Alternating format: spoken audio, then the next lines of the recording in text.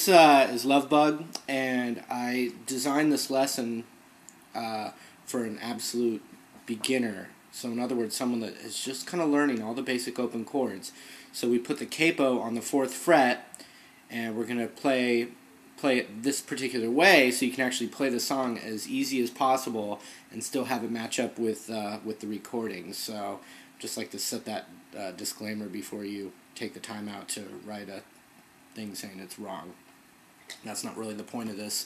The point of this is to help someone learn to play this song in an easy way, someone that's beginning, okay?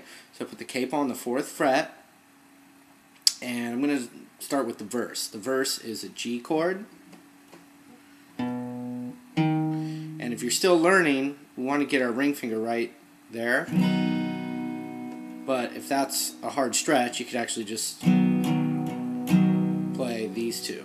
Okay, that's up to you.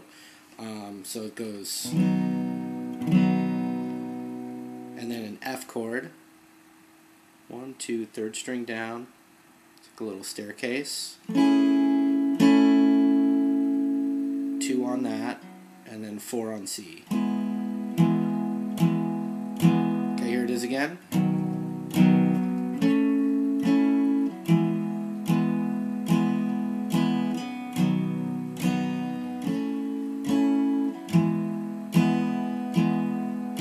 Practice it that way first.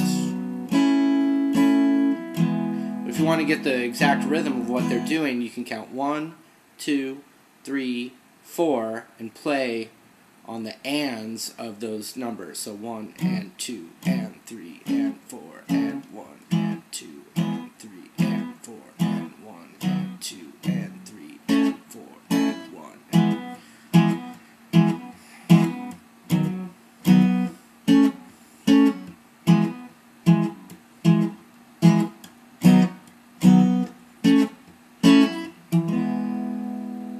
Okay, that's the verse that opens up the tune. Now the chorus is kind of the catchiest part of the song, and it starts with a C chord, boom, boom, skip a string, and then right there. So C chord looks like that. Okay, so we go 1, 2, 3, 4. Then we're going to take our ring finger off and put our middle finger up to that one. And we're going to strum that string. We're going to try and avoid this first string, okay? So that. And we do 4 on that. Then we go to A minor. That one, and that one. And we strum twice. And then an F chord 2 times, back to C, 4. Then it starts over with 4 on that. So you can do that same 1 and 2 and 3 and 4 and 1 and 2 and 3 and 4 and 1 and 2 and 3 and 4 and 1.